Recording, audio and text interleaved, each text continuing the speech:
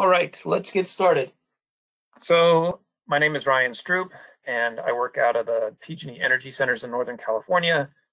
I coordinate our classes on building commissioning, energy audits and measurements, and this series on fault detection and diagnostic tools is aligned with the classes we offer on building commissioning topics. We did a class in the fall, which was sort of an overview of FDD, and these demonstrations are a follow-up to that. So if you're curious about the class held last year, you can find it on our learning platform as an on-demand module. So we have a disclaimer. Well, I'm not going to read through that, but I have to show it. And then we also want to acknowledge that this is being recorded, and the recording will be available also on our on-demand platform. The first of these recordings from late January and February are starting to show up in the platform. If you want to search for those, just search for FDD in the search tool on our learning platform, and you'll find the first recordings that are available. And if you miss the end of this session, because we'll go over a little bit for Q&A, you can always go back and watch the recording to see the answer to your question. So I need to talk about safety. We have to emphasize that, a very important topic at PG&E. As far as attending today, make sure you have a egress path, and in case your first path is blocked, you have a second means out. Can happen in earthquake country where debris falls in your intended exit path and you have to take your other path. So 2 exit paths required. Set up a place where you're going to meet whoever you're working with or residing with. Make sure that's sort of understood and rehearsed in advance. Have a go bag prepared. It would include essentials like short supply of food and water, first aid kit, flashlight with working batteries, medicines, pet food, critical documents sealed in a plastic bag, radio. You can Google go bag to get a full list. In case the building starts to shake, it may be an earthquake, you're to duck, cover, and hold, go under your desk, wait for the building to stop shaking before you surface. Do not exit the building because you could be in the path of falling glass. Certainly an issue where I'm located in Northern California. The pandemic is ongoing, so remember to continue to wash your hands, wear a face mask in public, and maintain social distance. I know these standards are changing a little bit, but our advice continues to be to maintain these safety protocols. And then finally, this is a short hour and 15-minute presentation, but if you need to take a break, stand and stretch, by all means, do that. So this series was cross-promoted through the California chapter of the Building Commissioning Association, a professional organization focused on building commissioning. I want to thank them for helping us get the word out about the series. You can join the chapter if you're interested and involved in the commissioning field. We welcome new members. This is the schedule you're looking at now, and we are into the first week there of March. So after today, we will only have 3 sessions left, 1 tomorrow and then 2 next week. But if you missed any of these, they will be available on our on-demand platform. Just remember to search for FDD, fault detection and diagnostics, when you're in the search tool. So I mentioned the recordings. For questions, we're going to hold questions till the end. The questions, are certainly encouraged, but we'll take extra time. We'll go about 50 minutes over today to address your questions. And also, Stephen's slides are included in the handouts part of the dashboard. You can grab those now. They're already there for you. And I just made Stephen the presenter, so he'll bring up his screen as I read his, I see your screen already, Stephen. So Stephen Crowe is responsible for helping customers ensure their buildings are properly integrated with Resolute's building performance analytics and reporting software to deliver maximum and expedited value in owning the solution. Stephen also plays a key role in product development, combining his industry knowledge, direct customer feedback, and day-to-day hands-on experience using the software to drive solution improvements and future requirements. Prior to choosing Resolute, Stephen spent more than a decade in the construction and property management industries, more recently managing operations for several large commercial and industrial properties. Stephen has extensive experience integrating and configuring the Resolute software for a variety of clients, including Chicago Public Schools, Trinity Health, and others. Stephen, I see you. I see your slides. If I hear your voice, you're good to go. Beautiful. Thanks very much for the introduction, Ryan. And thanks everyone for attending. I just want to set the stage a little bit more with what Ryan gave around my background. I don't have years and years of experience in BAS systems. I don't have years and years and years of engineering experience looking at buildings and how they operate. I come more from a managerial background. And so a lot of what you guys are going to see today relates back to the people that are actually operating in the buildings, and why I believe that that's where we really need to start with the data, and why you're going to see a lot of the focus on this presentation being around how do we capture this information and give the data back to the people that can actually do something about it in regards to like the building technicians, owners, managers, things of that nature. So with that, you guys are seeing my first slide, and obviously I'm missing some big opportunities here with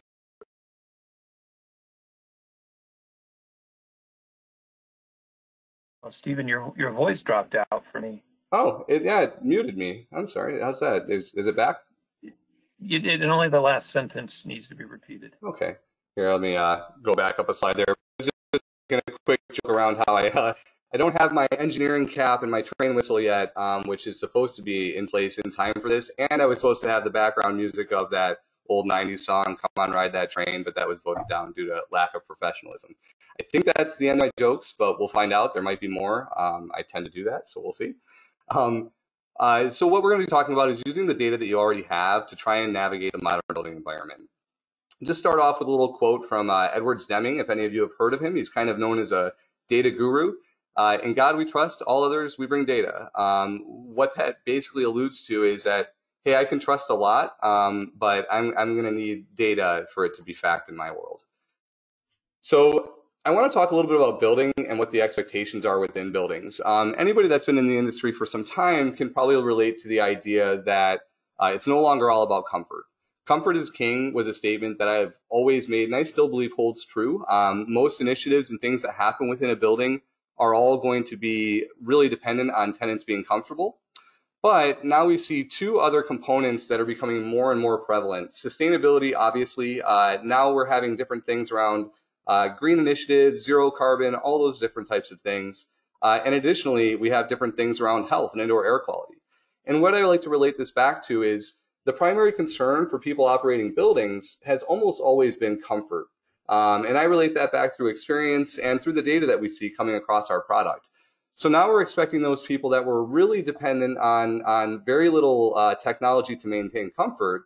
Now with no additional tools, we're saying now you have to track sustainability and you better track the health. You need to have answers for all these different types of things. What that also leads into is how complex buildings are getting and how our tools that we're giving to the people operating the buildings have really not improved that much, and that they're still pretty much where they have been for the last 10 or 15 years. We have a lot of IoT advances in networking. So we're seeing a lot of different, even just in general, networks popping up that have supposedly different types of data and information that we need. Smart building technology adoption is happening everywhere. And then I'm sure anybody here that has any type of a career in this type of field has seen many emails talking about all these new sensors that they need within the building and how easy they are to install. But how do you kind of navigate all that stuff? So what this also goes in line with is that demands within buildings are rising quite a bit. It goes beyond just the sustainability. It goes beyond just the health, but it's just do more with less budget, do more with fewer resources. And we don't even care what, just do more, do it better and faster. And I really like this slide because anybody that has been within buildings, the people that are paid to operate buildings properly, they're not judged based on how well they're properly operating that building. And I say that because there's no real KPIs when you enter a building that says, okay, this team of technicians is doing a great job of operating this building versus this team is doing a really poor job of operating the building. What I believe we find is the majority of metrics available to us today to kind of quantify that are, is this team getting a lot of complaints or is this team getting just a few complaints?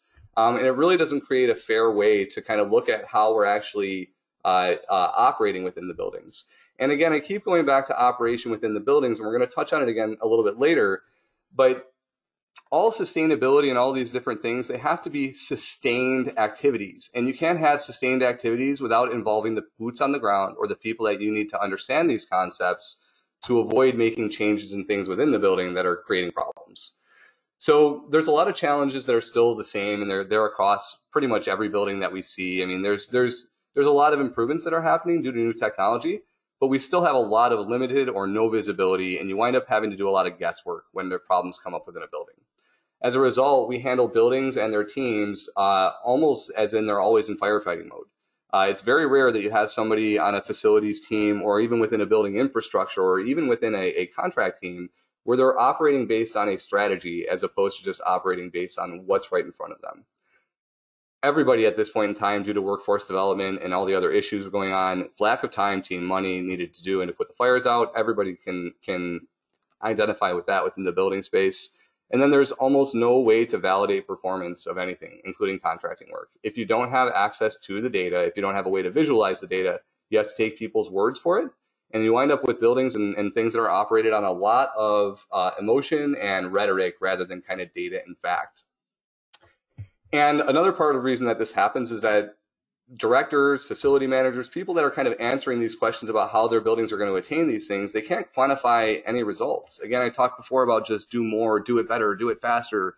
Well, people will hear that from bosses, but then when they say, well, what should I do more and what should I do better and do faster? Nobody really knows because they're not really being graded on any type of a metric that makes sense today. And then we move in a little bit to the people that work underneath them. That's the technicians. These are the boots on the ground. And when we get into the product, I'm going to show you a little bit about why it's so important that these individuals get a better understanding. One more comfort complaint call is going to send them straight into therapy. That is what drives the day-to-day for most buildings I've ever been in, is I'm too hot, I'm too cold. They wind up spinning wheels trying to tackle a super long list of problems without any real strategy because they're just, this complaint call came in, I'm running out to it. They have no idea how long it's going to take to fix and find the latest problem because every single thing is a brand new investigation without a lot of history or data. Now, granted, you can have trends from your BAS and things like that, but all of that, again, involves data, and we're still just talking about why the data is so important. And then there's just another little quip that I can relate to around can't remember the last good night's sleep because you're just waiting for another emergency to show up. And that's very true for anybody that's in the building or construction space or even contractor space. It can be brutal. And then if you do sleep well as a facilities technician or even a general contractor in a lot of these buildings, waking up can be a bummer. You have no idea what your day is going to be. That whole trial and error thing just kind of starts all over again. So I want to talk a little bit about why data can help with all of that and how data helps with all of that. So one of the first things I like to talk a little bit about are the silos.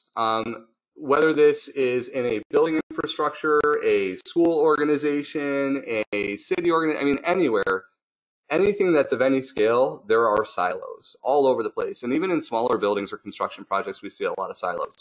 We know that the facility owner needs one thing, the facility director might mean another, the occupant might need another, the engineer and the facility tech.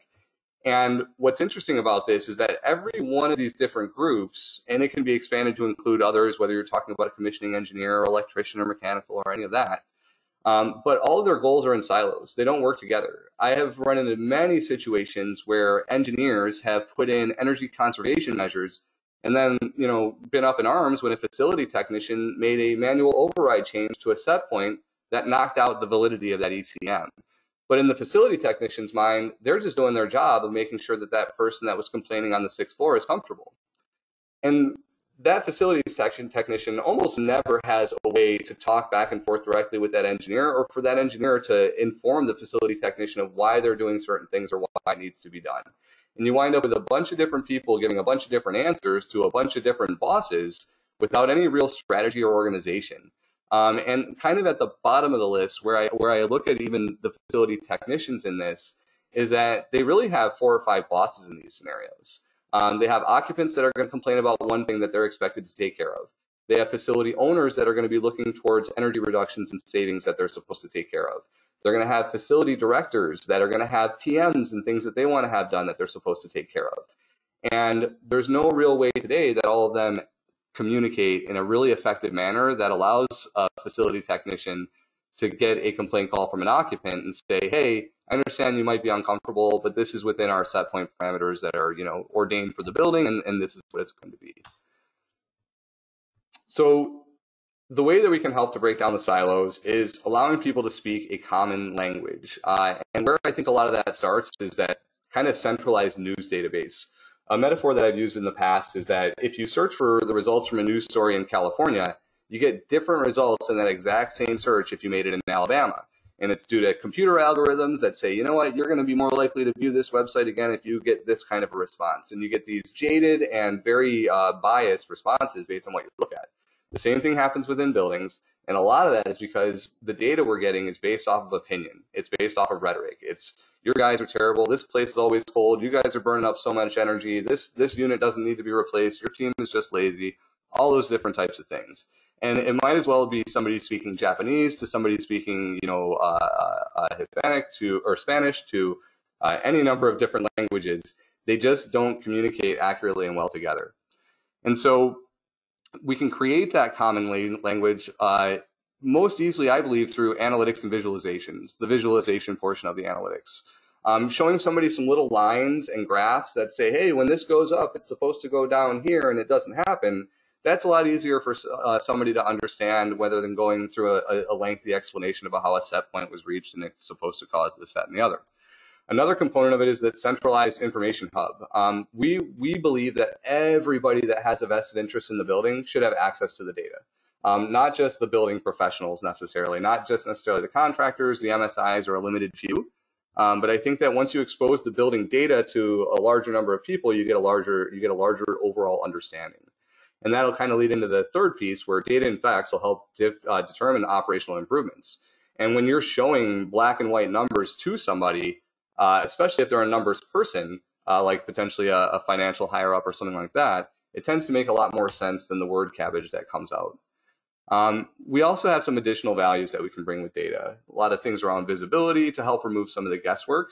We really want to use it to start proactively fix things and stop things before they become big problems and complaints, and really create strategic approaches to the way that we operate the buildings, rather than just these reactive, hey, there's a fire, let's go put it out. Another reason that it's important today is that workforce development is really struggling. It's really difficult to get people into these fields. And so we have to use technology to allow one person to do a lot more with fewer resources. And then again, just around the strategic component. And then it's going to let you monitor and verify work being done to ensure that everyone is on the same page. Products like these can allow people to stop saying, okay, I wonder if my contractor is really fixing anything, or I wonder if my technicians or teams are really doing anything, or I wonder if that recommendation that engineer made had any impact. You don't have to wonder anymore. You can monitor it, you can verify it. And you can do that because it's going to be a source of truth. It's just going to be the data. But data can't do it alone. The data is what provides analytics the power that it needs to actually give us outputs, but the data by itself is just a mess of numbers and jumbled information. Analytics is where we're going to process it. That's kind of a broad version, and then FDD is just a little bit more of a defined version, which you guys are, I'm sure, all familiar with, but it's your basic fault detection diagnostics. The reason why these presentations are so beneficial, there's a number of reasons, but one of the reasons why I believe that these presentations are so beneficial today is that modern buildings, they're built for this stuff. And every OEM or manufacturer on the planet, anything new they have, it's all geared around, hey, it creates this data. It gives you this data. Again, the sensors that I mentioned in the emails earlier, it's all about getting that data. And so with all that happening, the modern building, there's so much data available. Anything that's been built probably within the last 5 or 10 years is going to have tons of different data, metrics, and points available that many people have probably thought to themselves, why would I ever need to use this or ever need to understand it? And then when we combine the data with analytics, some of the outputs we can get are things like centralized operational visibility, so a way to review everything that's happening from a location. We can get into reduced energy use and cost, and I'll talk a little bit more about that, but I don't like the energy reduction to be the focus of this, because I think it's really just a result of the true focus, which is creating better operational standards and habits in a building. There's some others there, but I won't spend too much time on it, around optimized comfort, informed capital investments, things like that. But we're going to move on and jump into a demo. So I'm going to stop the screen share for just a moment. There we go. And I'll start the screenshot again. All right. So what you guys are able to see here is this is a version of not a version, but this is one of our dashboards. I say one of because I'll be going over a number of different things. But I like to demonstrate the simplest components of our product. There are additional feature pages on the left-hand side that I do not have enabled for this demonstration. So I'll jump over to another live customer at some point here while I go through the demo to show you what those additional features are. But I wanted to present to you guys the same way that we present this product out to kind of anybody we discuss it with around our methodology and our plans for how it's most useful. And where that always starts for us is going to be within reports. Now, I spoke a little bit about how we believe that KPIs and a way to kind of track the way that things are going is going to be important to how buildings can be operated in the future, and that we have to create these tools to help the people actually operating within a building. And in order to do that, we want to start by finding ways that we can save them time initially. So one of the ways that we can help them save time is through reports, where we can take large sets of equipment and data and metrics, bundle it all up into something meaningful, and then have some reason why we can use it and what it's supposed to be tracking and what it's supposed to accomplish. And so each report should more or less be looked at as a KPI or a performance goal. The KPI or the performance number is referenced by what we have over here known as the ROS. That's our Resolute Optimization Score. And the Resolute Optimization Score is going to look at each individual piece of equipment on a report. It's going to give each piece of equipment its own score, and then it's going to average those scores up to come up with an overall score. And we'll see more about that as I jump into it. I'm actually going to zoom in a little bit just because it might be tough for people to see. Now, the report that I often talk about people starting with, and it's a good example because it shows a number of pieces of equipment, and it's the way that I present it into buildings is, hey, we want to start developing these better habits on the way that you operate because overall it's just going to help you save time, money, and energy. And I always recommend that people start off as their first visit with the air terminal unit operations. And when this report is available, the reason I have people start off with it is because it addresses what I talked about earlier as being, at least in the past, the primary concern, and really today, it's still the primary concern, and that's in comfort. And what this report is looking at is out of all your zones, how many of them are able to perform to your comfort standards? Basically, are they performing the set point? And so what that accurately provides for a building is more or less a comfort KPI. This tells you how comfortable your zones are. And where we get this number from is the report that we'll jump into. But we have 123 total pieces of equipment in here, or terminal units. 4 of them are being noted as performing poorly for this week up here, the 20th through the 26th, so it is a recent report. 15 of these were noted as being okay, so they're slipping a little bit, but still performing well enough. And the vast majority of them, 92, are reporting well and doing fine. And so right off the bat, this kind of helps us manage buildings a little bit by just saying, okay, if I've got 123 zones, where do I start my week? Where do I look for issues? Where do I look for problems when I have this many? Well, let's start off at the 4. But beyond that, moving over to the right a little bit, there's a few different ways that we can view reports. We can either download them as a PDF. There's also a report history, which I think is really beneficial as time kind of moves on. You can see we've had this report running for a short time here, and you can see what those scores do over time with that. But more importantly, the report goes into our next step. So I want everybody to think about the reporting as a portion of this workflow or methodology. The reports are where you find a KPI or you find something that you're interested in achieving, whether it's indoor air quality, improved PID tuning, improved operations of your air handlers, things like that. And typically, we recommend that it get based on whatever score is the lowest, it has the most degradation. Once you verify what activity you want to take on, now we want to use the report to find out where you can put the most impact onto that activity. And so this particular report is our air terminal unit operations report. It's showing from the 20th to the 26th of February, so it was that last week. These reports are automatically generated every week, and there's also a monthly report. And just like the other screen, we see 123 total pieces, 4 bad, 15 okay, 92 good. We have a small key here that explains what the different columns below are referring to, but I'll just do that manually. And so on number 4 here, we can see that this device is located on floor 1. It's equipment piece ATU116, and it is supplied by parent air handler AHU0105. And I'd just like to point out the parent portion because it does talk a little bit about the smarts, quote unquote, into the report, where there are certain things like if the parent air handling unit's fan is not on for a device being supplied by the air handler, we don't score for it. An additional thing that I'll just scroll down to the bottom briefly for is that if we find a parent unit that appears to be off, we take its children out of the report, we drop them to the bottom, and we negate the score along with the notification of, hey, this parent unit might be overridden or off. And we do that so that way people are not penalized negatively for having equipment off that might be intended. And again, that's important to us because we want this score to be looked at as something that a customer can use as feedback to their contractors, or more importantly, that a facility team can help to use to kind of validate what they're doing. So when I look across here, again, I mentioned the name, we have a score, this one's given a 49. The reason it has that score is because 80% of the time, it's colder than the set point is requesting. It's never too hot. The airflow is right around the set point, so it's doing really well. And your reheat valve is open almost all the time, above 5% open. Now, I don't know how much everybody here understands about these concepts, but I'm going to kind of roll into them a little bit anyways. What we also provide with that is something called a root cause. And this root cause is a combination of the metrics and the analytic faults that are going into this report to provide an output that we believe will help lead towards a resolution. And so we're saying that, hey, if it's always cold, your airflow is right on point, your reheat's always on. There's another thing that we're going to see on the report that pulls it in, but it's telling us that high DAT could be causing air stratification, or high discharge air temperature could be causing air stratification. If we want to validate this, which is what I always recommend, we click on the equipment name, and it's going to bring us immediately into our charting tool with all of the metrics and rules that were attached to this report being shown here, so we can kind of validate what the report is telling us.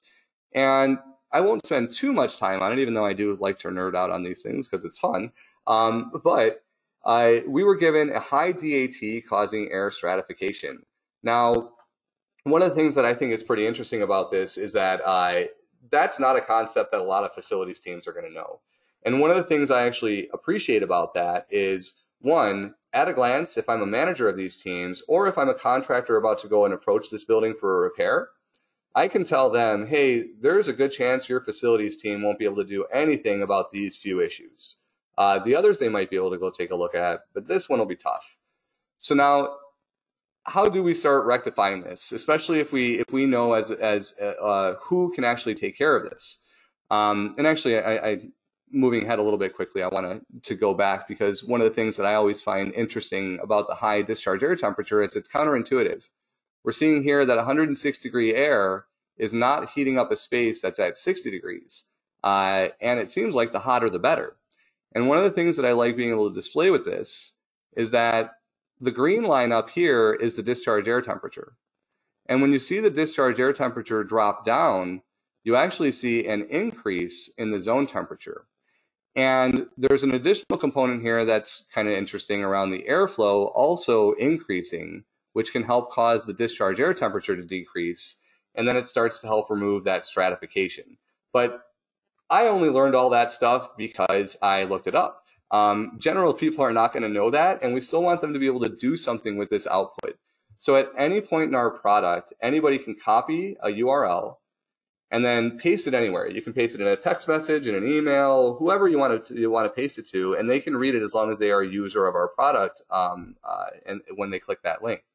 But more importantly, we wanted to create kind of a light version of a CMMS system. We wanted to create a action and tracking system for the building activities.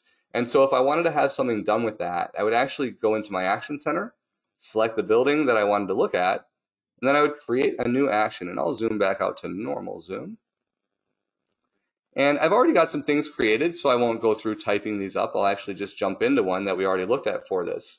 And we're actually using this to help educate some students around data interpretation and different problems that you might see within buildings.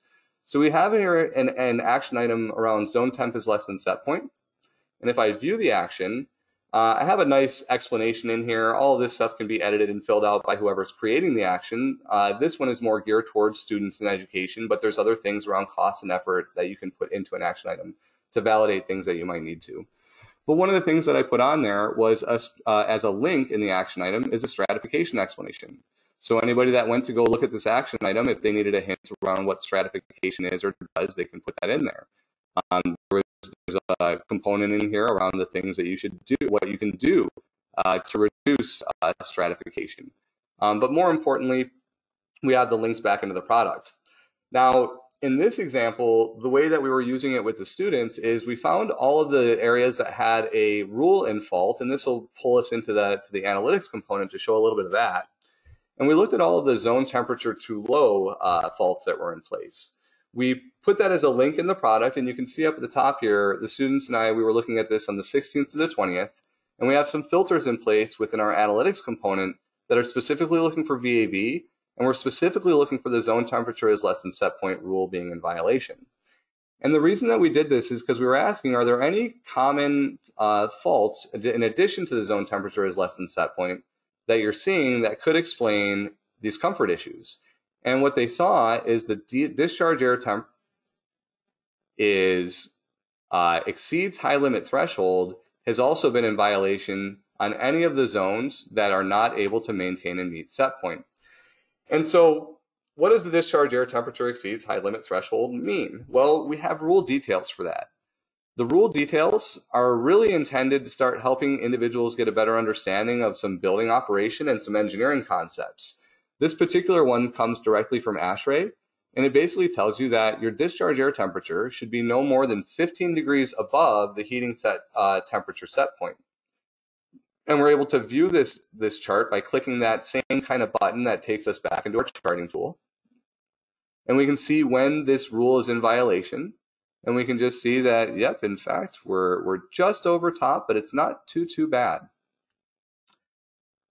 And so we can go back and forth and we can look at all those different faults and violations. But kind of going back to it and circling back a little bit, the way I like our product to be viewed and the way that it's going to be the most impactful is with a purpose. And again, the purpose that we look at for it is use your reports to determine an arena that you really want to deal with. Once you find that arena, validate what the report's telling you by clicking the links and viewing the items actually within Explorer. Once you validate the things you've seen within Explorer, take them to the Action Center and put them into a component where you can then link it to an action item, give some light instructions, what you're hoping to have done, and actually see that thing getting taken care of and addressed. So again, there's a lot of stuff that we can do with data, and I know the explanation that I'm giving you now is really simplified, and I'm not going to complicate it that much more. The reason I'm keeping it that simple is because what I have found through conversations and dealing with a lot of individuals is that engineers, master systems integrators, kind of high-level building individuals, they don't need a lot of these tools to really help them understand buildings. You could give them just simple access to Explorer, where they would have the ability to create whatever charts they would want to create and add a bunch of zone temperatures and look at meters and all those things, and they could probably make it sing and do whatever it is they could possibly want it to do.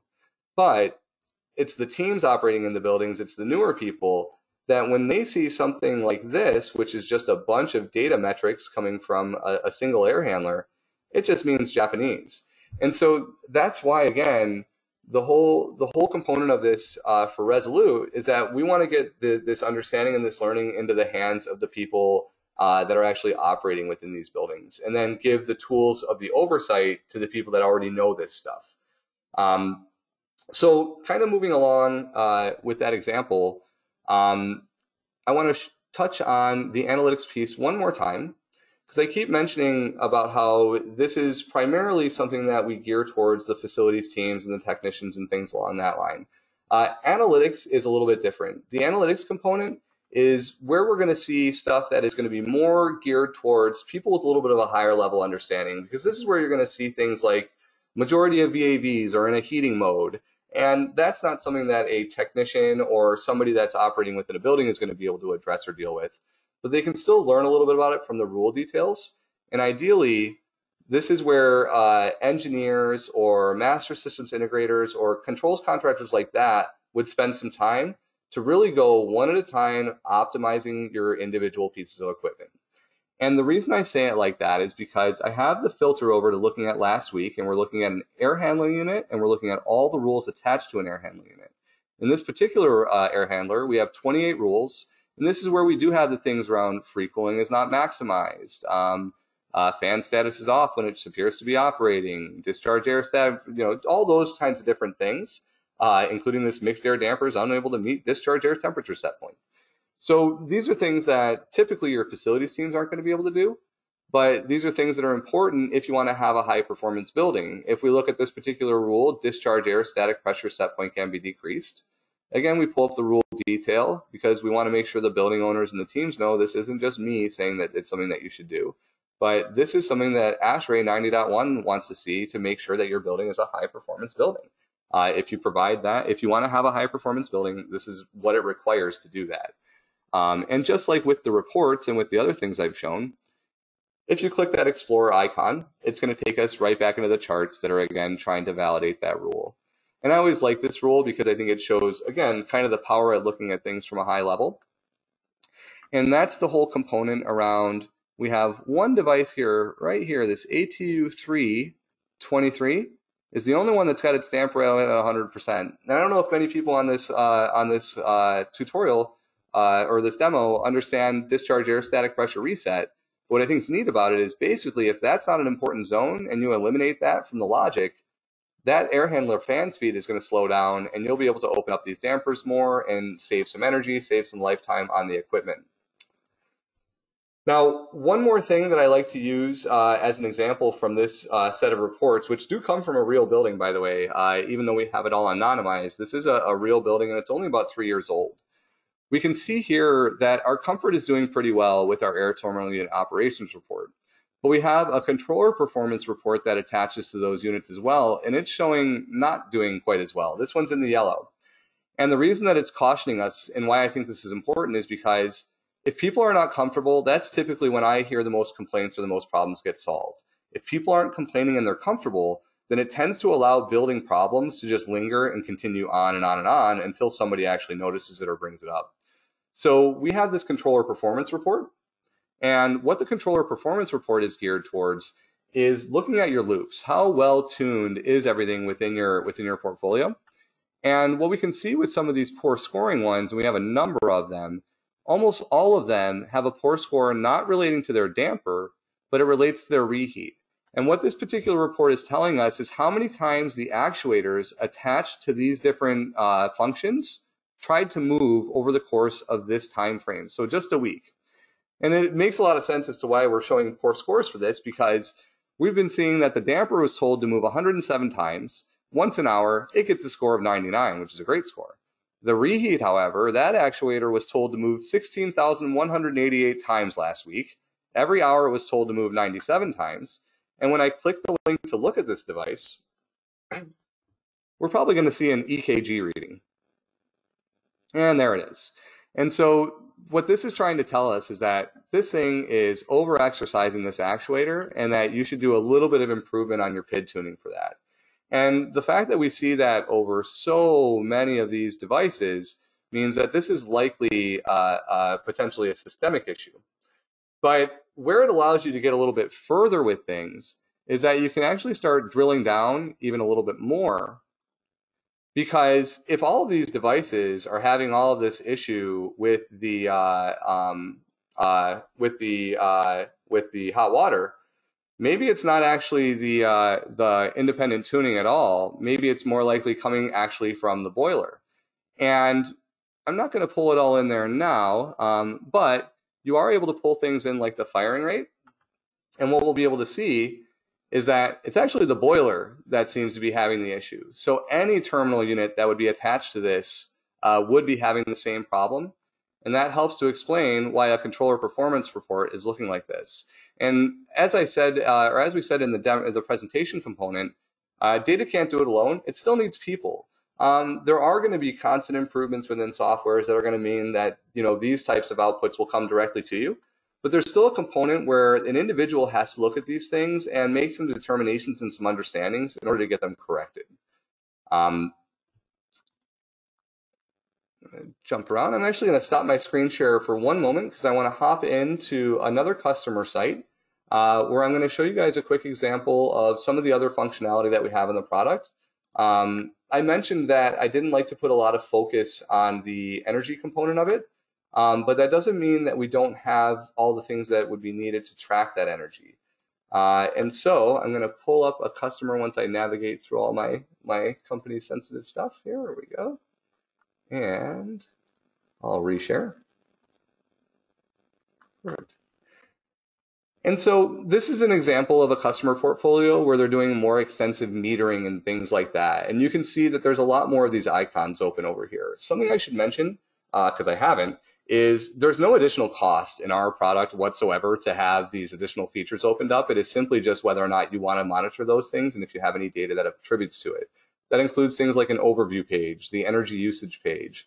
There's a custom dashboards page where individuals can make their own dashboards if they want to. Reports and Document Center you guys have already seen. Document Center I didn't talk about, but it's pretty neat. You can upload documents into it so they live with the building. Again, trying to create that platform where everything that happens within the building can be tracked and monitored and understood within this platform. The user management, however, I did not touch on. Something that we really believe in at Resolute is that the data, again, is important for everybody. So user management for our product is completely unlimited. You can have as many users as you want. We encourage entire infrastructures to put people as users within the product. There's entire classes within school districts that have users within our product so they can review different things, and they have that isolated down to help them understand that what's going on within the buildings that they actually are trying to learn within, which I really like. And I also didn't touch on it. I'll click on this one because it'll open up a new link. We have a fully fledged help center. The help center has every topic addressed, a great search functionality, and is built out along with some additional articles and things like that. But again, I'm not going to spend too much time looking into the energy components. I just wanted to quickly kind of show some of this stuff, and I'll go back to February so you guys can see the baselines. We will also track things around energy usage index. We can create savings percentages, all kinds of different things like that. But again, where I kind of step back from that a little bit is I don't believe that that's where, well, not even just we at Resolute don't believe that that's really the key for actually attaining these sustainability goals that we're all talking about having within our portfolios. And so I'm going to go back to the presentation piece for just a moment, because I want to get through to, there's some must-have FDD capabilities. I'm going to run through this portion pretty quickly and get past on to the key value considerations. How long before I'm up and running? Seeing all those things like the reports and all that stuff, that's a really important question. We're going to show a quick timeline of what we believe that looks like for Resolute, and because it's really important. Time to value is critical. What is the real cost of the solution? Not just what's your SaaS fee, not just this or that, but the total cost. What's my implementation time? How many hours am I going to have to put into this? Am I going to have to buy equipment? You know, all those things. Is it scalable? Are you asking about this for an organization or an infrastructure that's large? And if something works on a one-off, is it going to work on 1,000? Also, access, something that I touched on that we think is important. There should be unlimited access. Nobody should make you buy licenses to let people view the data, in my opinion. And so I think that that's an important component. So there's a couple of tips that I want to run through really briefly in the next probably 5 to 6 minutes before we jump into the questions. But don't force it. These are I say Steve's keys to success, or sort of just 9 keys to success, but these are things that I've learned coming from a commercial background experience into an integration experience, into customer support experience, and bringing all those different things around how FDD is applied and utilized. This is the stuff that these are some of the key points I think are important. One, don't force it. If you're not ready for it, if your building's not ready for it, if there's nobody that actually wants to utilize it, then it's almost pointless. There's nothing worse than, in my experience, than applying our product on a place where there's no real goal. If you don't have a goal in mind or something that you're actually trying to accomplish, then it winds up being in a position where you force people to use it, and nobody likes that. 2, know what you want. It's really important that you understand what it is you're trying to get out of a product. Are you after reducing carbon and energy and electricity purely? Are you after improving just a number of different things? You really have to know what you want, because there's a lot of different products and they're all going to have different things. Know thyself. Honestly assess your capabilities and deficiencies. Make sure you do this upfront, because you want to select the right vendor and you want to make sure that you're going to get the intended outcomes in the amount of time that you're expecting. Right size your expectations. There is no solution that's perfect for everything, and there's nothing that can be simply plugged in and is going to solve all your problems. I know there's some product lines out there that are making some claims, but I promise you, there is nothing out there yet where you apply it, you walk away from it, and you're saving money, operating better, and your building's more comfortable. It just doesn't happen. It is a combination of data, people, and most importantly, process. 5, I love this one because I talk about it a lot. Make it a habit. Habitual changes are the way to see sustainable improvements. It's not through diets. I always make a comment around, that time where you're going to lose weight and you're going to start going to the gym. You're going to go 7 days a week. You're going to run 5 miles a day. You're going to stop drinking soda. You're going to stop eating carbs. You're going to only eat paleo. You're going to only eat kale, all that stuff. Those are diets. That's the same thing we do in buildings. We do ECMs, or energy conservation measures, and they don't become a sustainable habit within the building. They become a hindrance to people that are trying to operate when they get turned off because somebody changes the set point. And a lot of that's because we don't create habits around these improved operating strategies. Celebrate the wins. Like, please, when you get wins through this type of stuff, you got to celebrate them. Endorphins keep people wanting to come back for more. And that's not just for, like Resolute saying, hey, you guys, it was a great product, thank you. It's more for the teams of, when you accomplish something, make sure people are aware of the success. Always be strategic. If you've decided to go down this route, you're going to be trying to transition organizations into a more strategic organization. Whether you're operating as an engineer for a large company to implement sustainability practices, maybe you're a controls vendor or operator that's been tasked by the building owner to do any of these things, you want to be strategic. The same thing boils down to this if you're a commissioning firm, where you start creating strategies around consistent data overlays and consistent ways that you can view this stuff to have one-to-one visualization. And then execution trumps all. Looking at stuff is great, but unless you put together a plan and a way to actually do things, it's useless. And what I mean by that are things like, at a lot of buildings, we're finding that airflow set points being shifted by technicians that are not aware is causing a lot of problems. So in order to rectify that, you can't just inform anybody. They worked with the controls vendor to create a lockout for that so the technicians can no longer do it. And then communicate consistently, even the bad stuff. I think we're finally exiting the era where everybody in a building was afraid to ask for money, because that was a thing for a long time, where you were a failure of somebody working in a building, whether you were a contractor, engineer, or technician, if you requested money to get something replaced. Nobody wanted to talk about problems, and I think a lot of that was because people had a hard time explaining the problems in ways that building owners or others could understand. But when you have the data right in front of things, you can really show that you can be credible. And I like this line: data breeds trust, but honesty breeds credibility. That if you're upfront and honest with the data, you're going to get credibility as a result. So those are just some 9 key takeaways. And then I'm just going to talk really briefly, because I got about 2 more minutes before we're going to jump into the questions. Resolute, we are a company that was started by a software by a software team, where it was quickly determined that we need to combine software design engineers with actual building engineers. So for the last 5 years, we've had a combination of PEs, CEMs, people like myself doing property management, all using our product with the intent of building it into something that we would have used in our past professional careers. And so there's just a couple slides I'm going to fly through briefly on that. Time to value is the real thing that sets us apart from everybody else.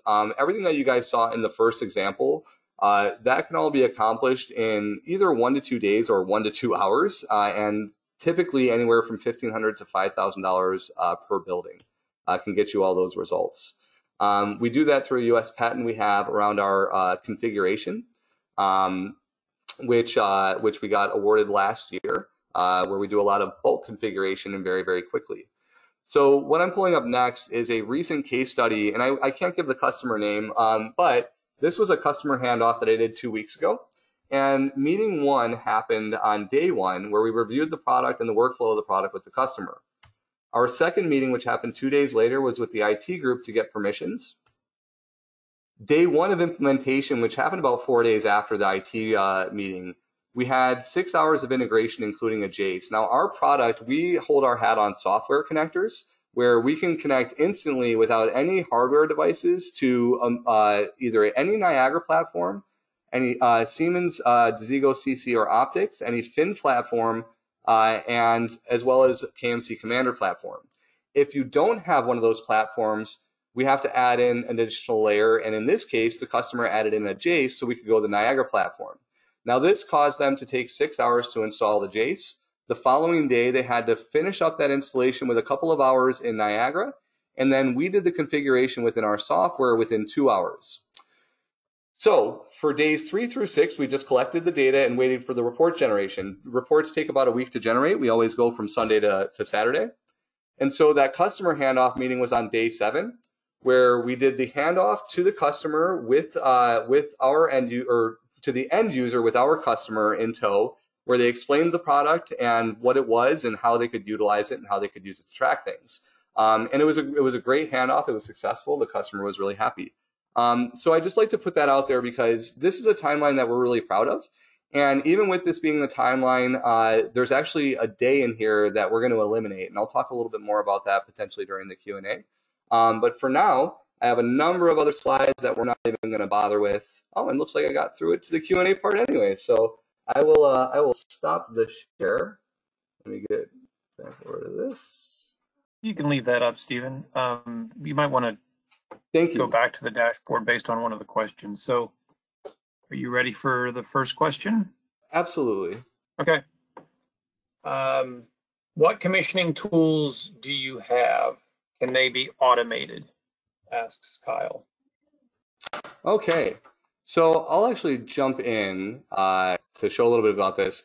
So commissioning tools, it's kind of a loaded question is the way I look at that. The reason I say that is because there's a number of different ways that you could try and commission. You can either set up custom rules or custom points within our product that will allow you to look for certain kind of specific things that you're wondering about. You can also do things around creating specific bookmarks within our product, and I might actually have some created here now that I can show you. Let's grab one of these. Yep. So if there was something that you were trying to track around a specific opportunity within the building or a specific commissioning thing around that, you could bookmark different equipment pieces or charts that kind of accommodate that. And then there's also the different analytic faults that you could make sure are in place for the different equipment pieces that you're monitoring. Our analytic rules and faults are applied based on what points and what your equipment type is. And so based on that, we're going to give you kind of a laundry list of rules that you could apply. And you may want to apply all of them. You may want to apply only a couple of them to ensure that you're able to just view the things that you're commissioning. But even where I kind of always go back to immediately for commissioning is the Explorer tool. Just that ability to sit there and go in and say, okay, what's my zone temp everywhere? Do I have any outliers that are creating any major issues or anything like that? And you can grab this stuff pretty quickly, which I think is also pretty neat.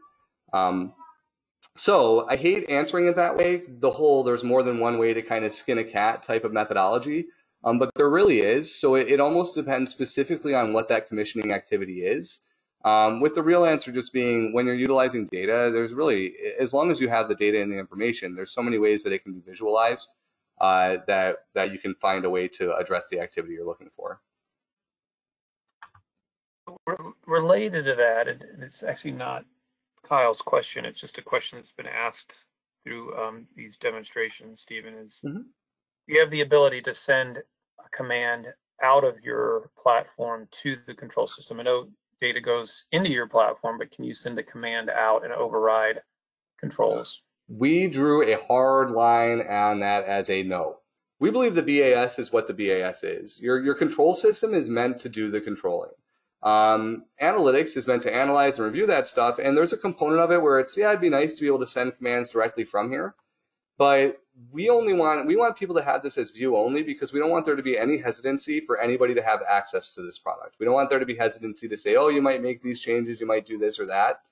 And we don't believe that any technology is really at a point yet where automatic command and control, like a command coming from a software output, we don't believe the technology is there yet to accurately do that. And so right now we're a hard line saying, no, we are not. There is no way to send any commands from our product into the automation system. Future build out, we actually are investigating machine learning for scheduling and potentially optimized start stop. But that's down the road, and even then, we still would potentially just require that activity be taken in the BAS. Again, because we just feel like the BAS is there for a reason, and analytics is there for a separate reason. Okay, very clear. Just for the sake of the attendees, please submit your questions for Stephen. We're going to go over. If you happen to submit a question and you don't have time to stay on and hear the answer, you can always have access to the recording of this session, which will be posted on our on-demand platform. But please submit your questions in the question interface. So the next question comes from Dan. Does Resolute use an external software platform like SkySpark on their platform? No, we actually, we're really proud of it. We've built our platform from scratch. We've built our platform over the last 4 years. It is hosted on Amazon Web Services. One of the ways that I kind of do like to show just the power of it, and I don't know if anybody really notices this outside of myself, but even pulling up, I think we pulled up 100 zone temperatures, and I don't know if anybody noticed how quickly that kind of populates. We built it on our own, and we are very sensitive to things like load times. I don't know, just I'm trying to think of a better way to answer it other than just we built it on our own and we believe it's the best, but that's kind of where we're at with it. Okay. So Sweta asks, are all your rules based on ASHRAE guidelines? No, we have a number of rules that are based on just kind of general engineering best practices. As a matter of fact, I don't believe there's, like, one of them would be simultaneous heating and cooling. I mean, I'm sure that there's components around ASHRAE that address that, but we have that as like a specific fault individually. I'm just pulling it up and extending the time frame out. Every rule that does pull from ASHRAE, within the rule details, it will show the exact reference for ASHRAE that it's dealing with. So if I pull up this AHU, I can just see, I'm sure there will be, yeah, so like majority of VAVs in heating mode does not have an ASHRAE standard attached. But we just believe that it's it's a best practice for a building where if all your VAVs are heating, let's raise up that discharge air temp and stop reheating. So yeah, that was a lengthy way of answering, but I hope that answers your question.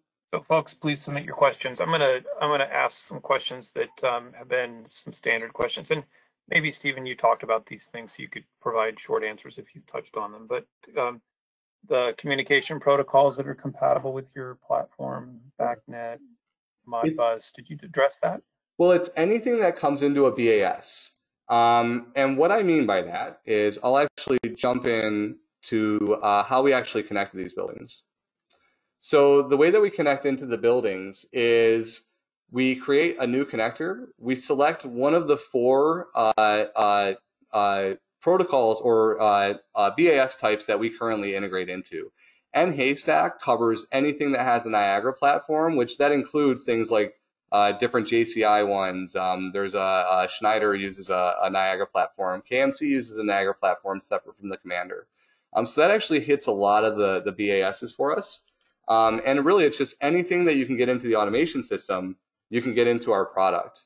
Now, there's other ways that are more tedious to enter individual building or data or things that you might want to see, which I'll just show real briefly here, in the ability to add manual entry points. So if you have things like billing data or stuff like that that you're not getting into the BAS, you can create manual entry points. if you want to. And that doesn't have to be things around energy. It could be things around temperature or any of those types of things. But we do have some of that flexibility in there. I just don't like to show it during the demonstration, because the demonstration component, I like people to see what we believe you can accomplish in a short period of time, where if you had an hour or two to do this integration, these are the results that you would get. And you just addressed a couple other questions. We saw the haystack, which is a question that people often ask with these demonstrations. Another is, is any physical hardware required on site for your platform? So the short answer is no, but the longer answer is sometimes. So as I mentioned with the connectors, if you don't have one of the click that too fast. If you don't have one of these types of automation systems and you still want to utilize our product, it would require typically, well, it's not hardware necessarily, because we have used virtual machines as well, but I want to look at that as hardware. You either would need to add in a supervisor that had Fin Framework, Niagara, or Desigo CC, or a Jace to kind of pull that stuff in as BACnet, Lawnworks, Modbus, whatever you'd want to do that way. And then we connect directly into the BAS and pull everything directly from there. So whatever is in the automation system will automatically funnel into our product. It shows up in what we call our point mapper as a file path to the point name. This might be familiar for some of you guys that might have worked within a BAS. So we get them in as file paths, and then we take the data from there and do some normalization stuff. Now, you touched on the NHaystack, and so I want to talk about that briefly. We utilize NHaystack, but it's only for our own internal definitions and methodology. We're big believers in NHaystack. We think that the Haystack dictionary is awesome, and we think that it should be utilized everywhere. But then we also know that that's not the case. And since we want to provide access for anybody that's doing the BAS to look at to use our product as well, we made the decision to say, okay, we're going to normalize internally using things like the NHaystack or the Haystack naming conventions. So we take different Haystack tags and group them together to create what we call a point template. And then we apply that in our software database, or so that our software understands, okay, this is the NHaystack terminology or tag group that we understand within our product. The display name for the user stays the same. And none of the stuff no tagging is required within the BAS or the automation system to do any of this stuff. I think that's where a big component of the NHaystack and the verbiage comes in, is that people then wonder, all right, do I have to do all this tagging to make this work? And the answer for that is no. We don't require any tags to be within the BAS. All normalization can be done within our product. Okay. Another question. Do you see a main use case for using live data in this system versus using historic data like last week or last month? So it's funny that's a great question, because I always tell people there's almost no value in just looking at a day or looking at today, depending on what the activity is.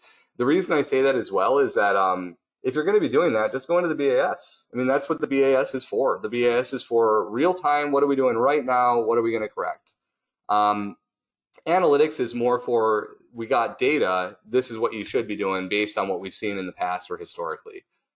So offhand, I can't think of a use case where I would say to myself, you'd be better off looking at it live in our product rather than looking at it live within the BAS if you're trying to get an output about something happening right then, right there in the building. So related to that, how much archival data do you archive? It's another great question. I love it. I like that. So we will, because we have a lot of servers on Amazon Web Service. So we will trend, if you have 5, and I can't go into any of these customers to show you, but we have customers that have 6 years of historical data, and we have all 6 years of that data trended, and it will stay there. They will continue to keep it. Another nice component of our product is once a data point comes into our product in the unmapped, even before you do anything with it, normalize it, pay for it, even before you would be billed for anything, we start trending this metric as soon as it sits here. So it means more as you go through the configuration process, and we talk about setup and how you can pick and choose if you don't want to use points and things like that. But I think it's really beneficial to know that, hey, as soon as we're connected into a building, every data point that goes into your BAS is now being trended until the end of time, is what they say in tech speak, apparently. Okay.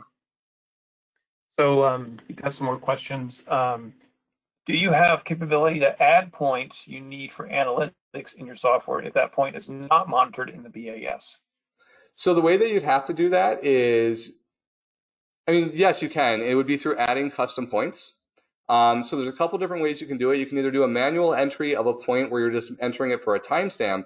You can also do calculated, where you're taking variables from other components of the automation system. So like right here, I get access to all the points within this building. Actually, I think I get for both buildings. And if I wanted to use a combination of set points or zone temperatures or something like that to try and figure out what something was, I can just select them all and add them all as variables. And then I can use different logic and logical expressions. So more of an engineering activity that I don't know much about. But you can create those custom points to then give you outputs that will be viewable within Fusion or the output side. You could build charts with it. You could, use it as a supplemental point for the analytics. I also think it's a good spot to show one of the things that was brought up around, hey, if I don't have a point that's needed for a rule or something like that, one thing that I think is pretty cool that we put together is we have a prospects page. Our rules are automatically applied, but if you're wondering what you need to have a rule that's not live for your equipment, all of these are rules that could be enabled for this AHU 0001. And if you don't know why, I just clicked a button. But let's say you didn't understand why low discharge air temperature is not an option for you on now this VAB, because I flipped my pagination. You click view, and it's going to tell you exactly what points it wants to see attached to that equipment to make that rule work. So I just think it's good to point that out, that we also, in addition to, hey, what do you do if you need those points? Well, we provide you a way to determine what points you would need to get specific outputs. It was very important to us that there's a lot of, is the juice worth the squeeze mentality, where people don't have to guess as to what their results are of any configuration activity they put in, but it's more of a, hey, if I sit down and put in this time, these are the results I can get. Okay. Next question. How do you show tangible progress over time? Document resolved issues, energy savings, or something else? How do you document the progress in your platform? Absolutely. So we'll jump in. The best spot for that is going to be the Action Center. One thing I didn't mention about the Action Center is action items are never deleted. They can only be closed or blocked. Now, again, I won't be able to show you the customer, but we actually use this to help with commissioning punch lists, where they have transferred the commissioning punch list into the action items under the work log.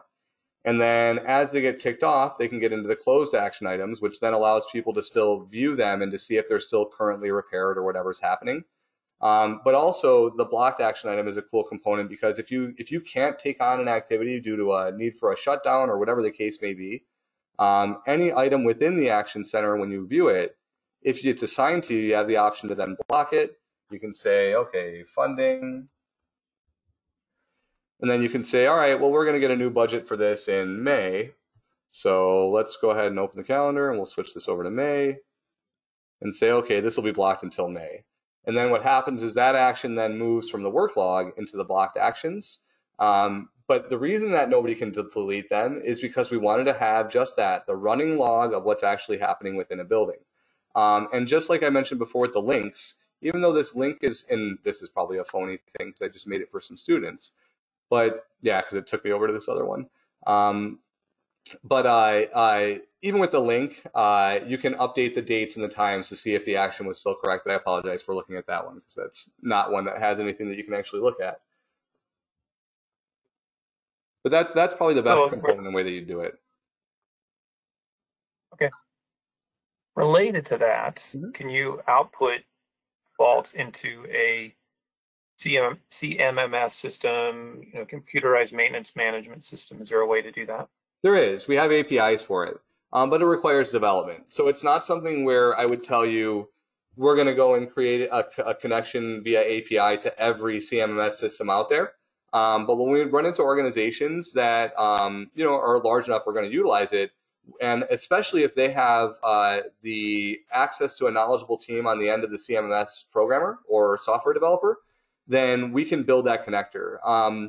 So it's one of those things that we don't have currently implemented, but we do have an open API that allows for it, and it is something that we're actually going to be working on in this next year with Chicago Public Schools.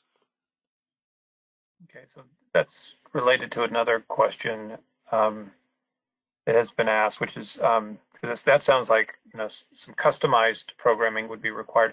So can you talk about your business model?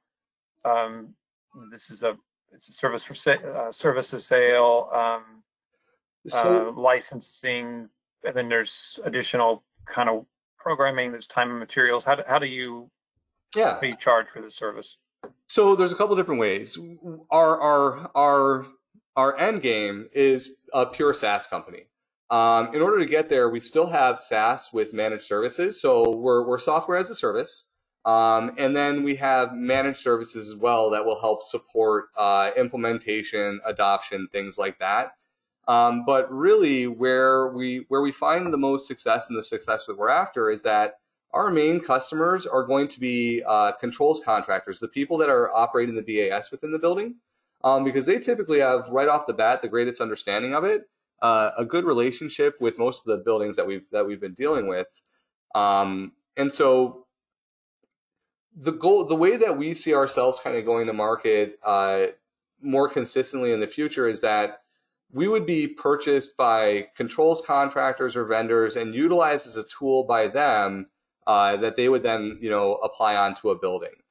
So they would take on the labor and the installation. And you're right that there is a labor and installation component. But the reason that we believe we're going to be successful like this is because our labor component for an integration of a basic building, what I call our base configuration, which is everything that you would see here, including these same reports, it's a 1 to 2 hour integration activity. And that's not an exaggeration. That is exactly how long it takes. And it's actually typically less than that as long as somebody understands what the building point names are. It's also repeatable. We have a guide for it that shows that process, exactly how you do it and exactly how you get these results. So I hate struggling with answering this question, but it's one of those things where there's kind of multiple ways that we can go to market. Where with Chicago Public Schools, we work directly with CPS to work with them to apply the product, and we have an engineer from our staff that is going to be supporting it alongside them for a year while they get adoption and training and all of that stuff. We have other customers where they are just a contractor, and all we do is we provide them with the software as a service. And then their business model is to take that into their customer where they charge a small margin, and then they use the outputs to benefit discussions around strategy. As a matter of fact, today, I think one of the questions was brought up around validation. We had a customer that was happy they were able to show their customer that a reheat repair they made on Monday worked. And it was very obvious because you saw the discharge air temp low, you saw what time the technician came in, and that reheat started firing up and they started getting an improved space temperature. So, there's kind of a lot of different ways that people can benefit from the data. So I hate saying it in a way that it's like anybody that would kind of get us into buildings and get data as a focal point for operations would really be our market. But I guess that's kind of what it is, in all honesty. Okay, let's move on. We got a couple more questions, and then I'm going to pose a couple, and we'll wrap up. How do you prioritize different faults or different pieces of equipment that need maintenance? Yeah, so prioritization built in. The prioritization is minimal. We don't have a way to prioritize analytic faults by saying this is a severe or a light or a minor. Where that's actually happening first for us is going to be within our reports. It won't be for about 3 weeks, but we are creating, right now these reports are static in the sense that they all have the same level of priority. We're creating a priority array that will then allow somebody to say, okay, this report's more important, so this score is going to have bigger weight on the ROS. But as far as analytics go, we don't have a way to prioritize that. Well, this is one of those things, Ryan, where you could get really roundabout in saying it, where you could be like, well, you could create a custom dashboard that has all the rules and analytics that you actually care about. But I think the most honest answer is to just say, no, we do not have fault prioritization. Okay.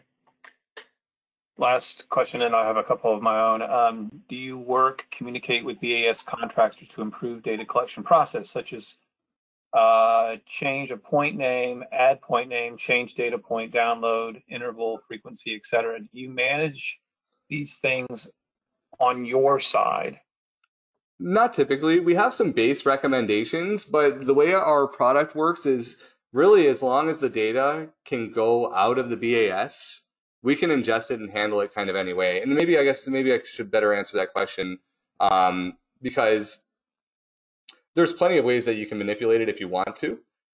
So if you wanted to change point names, if you wanted to change what equipment it's located under, if you wanted to change all those types of things, any of that kind of stuff can be handled within what's called our site editor, where it allows you a lot of those different kinds of capabilities. So there are components where you can do that, but I think that it's we don't really, what I want to say is we don't manage it. We have some recommendations. We recommend that like history extensions be placed on everything to avoid data gaps in case your BAS goes down. We recommend that like things like Boolean points get a COV history extension where numeric points get a 15-minute interval extension. Things like that we recommend, but we don't require any of it. And again, it's the same thing around like, yeah, naming and point names and stuff like that. We have all of our recommendations within our instructional guides around what we think makes the easiest and what makes the most sense. But really, at the end of the day, if it comes from the BAS and it can get out of the BAS and show up as a file path in our software, we can manipulate it and do whatever we need to with it. So folks, if you have questions, please submit them. We're wrapping up here in the next 5 minutes or so. So one of the questions I've been posing, Stephen, with these demonstrations is for the speakers to share an implementation challenge you experienced with your platform that was the basis of a product improvement feature. Yeah, actually, I want to back for a quick second because it'll actually be able to show it. Let me just roll way down, way up here. All right. There it is. All right, here it is. Again, these slides are in the slides that Stephen's sharing are in the dashboard. So this was our implementation challenge, the JACE. We prefer to do software-only connectors. So actually, in this case, we wanted to eliminate a full day of integration. So we currently have the connectors I mentioned: Niagara, Desigo CC, Fin, and KMC Commander. This organization is primarily using Allerton. Well, we know how to build connectors. So what we are doing to remove this problem is we're actually working with an Allerton representative now to develop an Allerton connector. So that way this customer no longer has to add that JACE overlay, and they can simply use our software connector to virtually connect into their building sets. So we wanted to be able to remove that additional cost and that additional labor. And so we're able to do that, which I think is a pretty cool thing. Good example. My last question, again, folks, if you're sitting on a question, please submit it. Otherwise, we'll wrap up after this last question, which is I also want speakers to share the new features that are in development with the platform. So what's coming? What's on the horizon? So like I mentioned, the ability to prioritize reports is on the near horizon. It's 2 to 3 weeks away. And what that's going to allow is if IAQ scorecard is not something you're concerned about, you can make that a low priority, which will remove its ROS and remove its pulling off the overall ROS. Additional improvements that we are currently working on are root cause improvement. We find that root cause has become very helpful for technicians. So we're building that out further to say not only what is the root cause, but also who do you need to contact for remediation or what type of skills that you have to have. So if you see high DAT causing air stratification, you might need programming skills. You might need a couple of these others. So the real product build out is all going to be geared around the goal of allowing the reports to be used as metrics and KPIs within the buildings, and then giving better rectification results for general users. Really trying to eliminate as much of the guesswork as we can. That's where our primary focus is going to be. And then the one that's constantly happening is developing new connectors. Whenever we run into a situation, just like we did with our past customer, we want to look into ways that we can connect more easily. Great. I don't see, oh, there is another question here. No, I'm sorry, I asked that one. So I think we're ready to wrap up. If you have anything you want to share, please type it in. Thank you so much for sharing your platform today, Stephen, and for taking all the questions. Absolutely. I'll let you sort of have the final word in a minute, but just a reminder for the attendees, we have another demonstration tomorrow, 2 next week, and the recordings for these are starting to show up on our on-demand platform. The handouts, the slides that Stephen shared are in the handouts link. And thanks for attending today. Those are my notes. And with that, Stephen, any final word? No, I just really appreciate everybody taking the time. I really appreciate the questions. It's great to get intelligent questions like that. And anybody can feel free to reach out to me in any way if they have any additional questions. But thanks very much for the opportunity. Yeah, I will just acknowledge that Stephen's contact information is included in the slide deck. So if you want to grab that if you have questions for him in the future.